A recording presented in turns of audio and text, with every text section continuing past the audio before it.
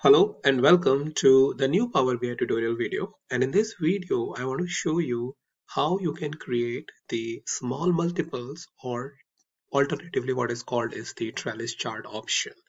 So Trellis chart is useful in scenarios like this where on the one chart you don't want to show all the axes.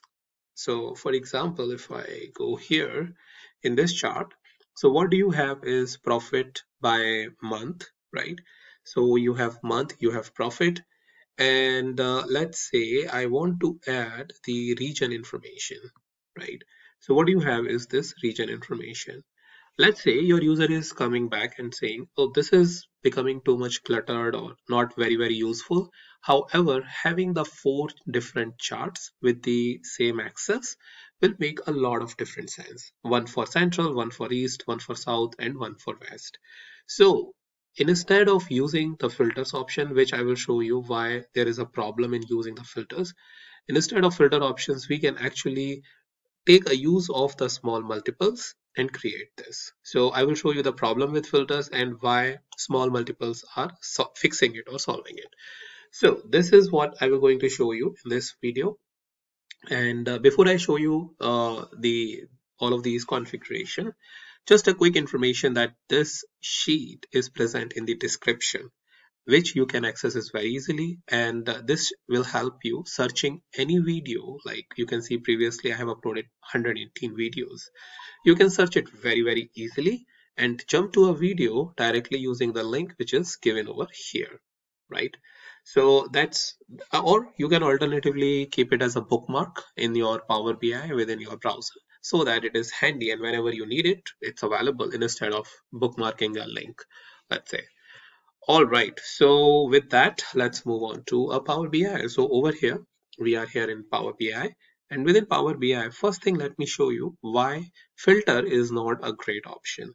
So what I'll do is, first thing first, remove the legend, and we have this original chart which I showed you. So I'll go into the filters, right? And this is, let's say I create this filter and I put one field over here, which is region, to this, and one chart one, let's say what we do is create for central, right? Now if I copy and paste this, control C control V is what I did, right? I can change this from central, let's say, to east, right?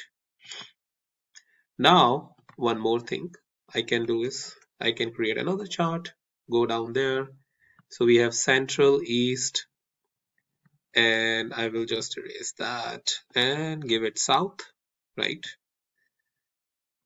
Also, finally, this is what you would do if you are using the filter. And let me show you what exactly the problem with this. All right.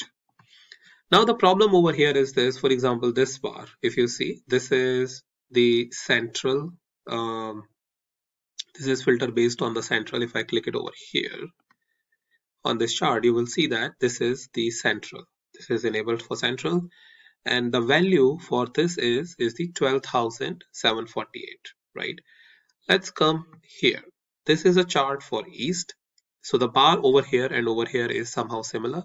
However, the value over here is 18,000, so 12,000 and 18,000. Why? Because all of these charts are creating their own axis. For example, in this case it is 20k, but here the highest or the outer limit or the upper limit is 15k. Similarly, over here the limit is somewhere around 7 or 8k. If you would see what is the value, 6988, so 7k, but here the upper limit is 15k. So your user may get confused as to if they are visually comparing the values, it will not look right. And that's why filtering is not a good option in scenario like this.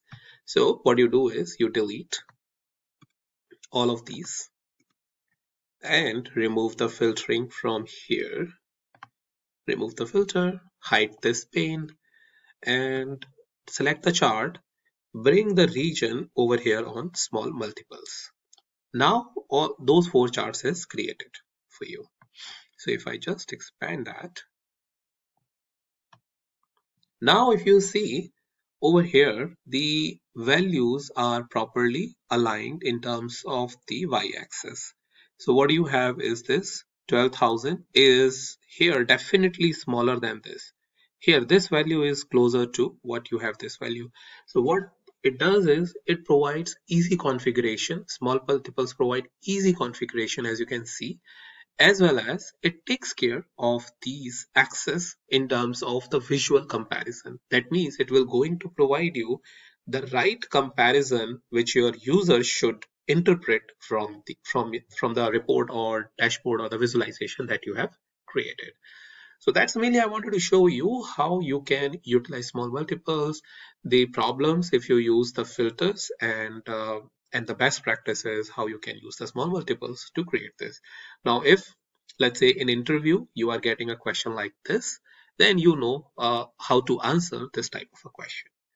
All right, with that, thank you so much for watching, and I'll meet you in the next video with a new topic.